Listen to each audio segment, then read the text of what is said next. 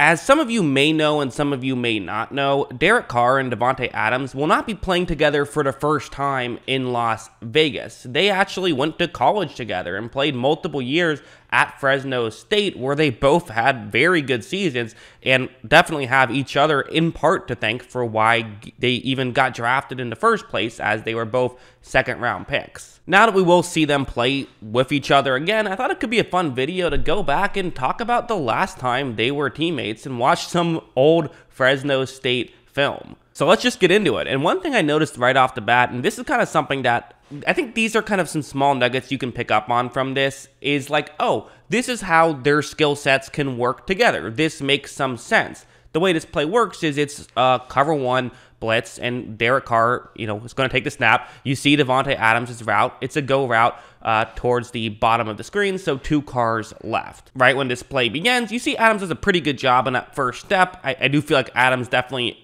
you do notice he's gotten better with age. He is a better player now than he was when he first got drafted, of course.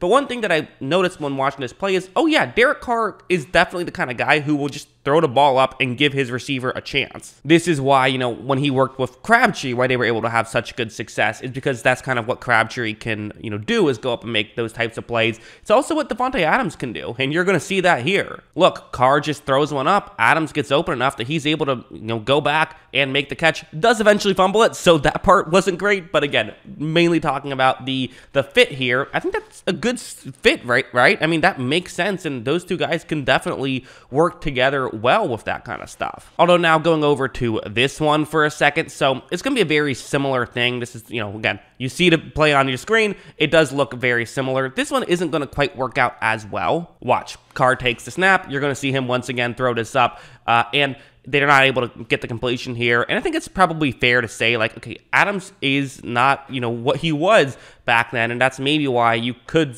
totally make the argument of, I'm just going to throw all this out, who cares? Although to me, I think there's at least some small details you can learn from this, but if you wanted to just throw it out and say, Adams is just a different player then, and Carr's a different player, and we're going back nearly 10 years ago at this point, so can we really find that much with these guys? Well, no, not exactly. It's not as simple as if they had played together 2 years ago.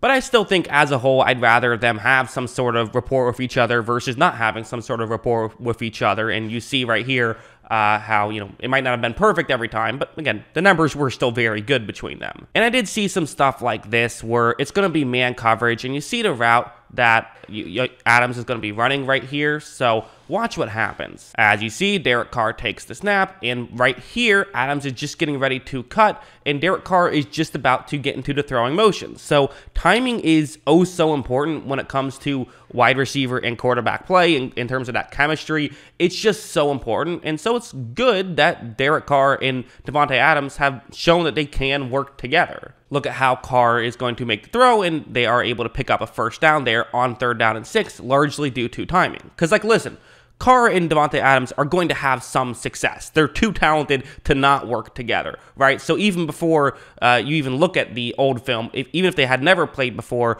it's going to work out to some degree. But these are the little things that maybe can give you a little bit more optimism and make you feel even a little bit better about it. Although, again, going over to something like this, it was not perfect on every play. Something like this, where it's going to be kind of a, it's a similar play, essentially. However, this time you're going to see that Derek Carr's throw is going to be it's a bit high, and also Adams just isn't quite able to make the catch. Part of that was the contact there. So again, there was a little bit of clunkiness sometimes as well, but part of that was I just think that they were young and weren't as good of football players as they are now. These are two guys that in part were second-round picks because they were a little bit not quite pro-ready just yet, and so that's why I think it's an interesting thing between the two of them. So yeah, I think that's one additional benefit. Listen, is that any reason why I would trade for Davante Adams if I was the Raiders?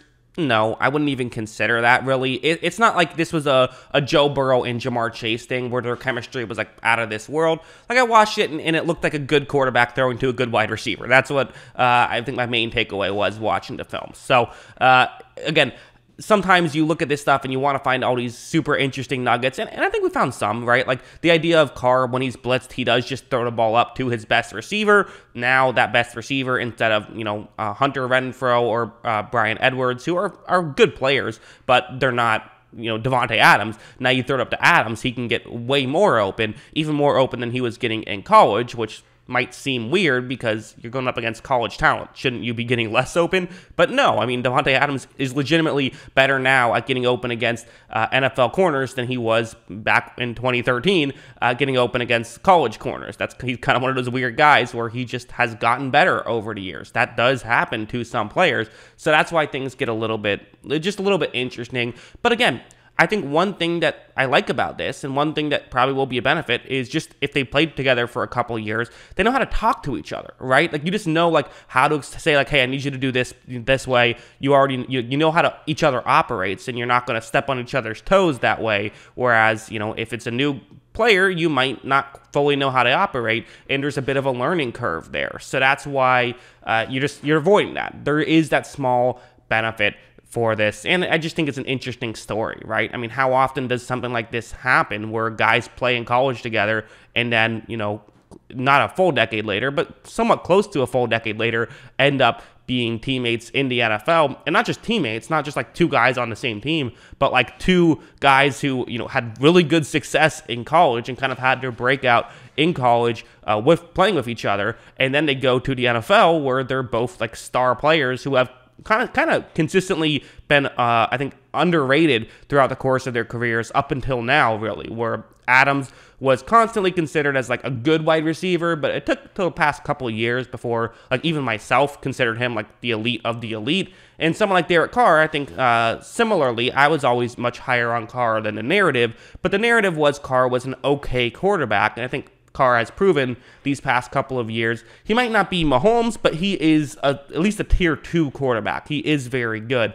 So, I mean, again, that's the end. At the end of the day, you're getting a top 10 quarterback with a maybe top 1 wide receiver. It's going to work regardless, but there's even some other stuff on tape that I think is even more promising as well, which is kind of fun. And again, these kind of videos I just enjoy making. These sort of weird finding a story from 2013 and going back and finding old footage and making it work. I enjoy that kind of stuff. So that's what I thought about all this. What do you guys think? Let me know in the comments below. What are your thoughts on the 2013 Fresno State? I don't even know what what are they, the Bulldogs? Whatever their mascot is. Let me know in the comments below.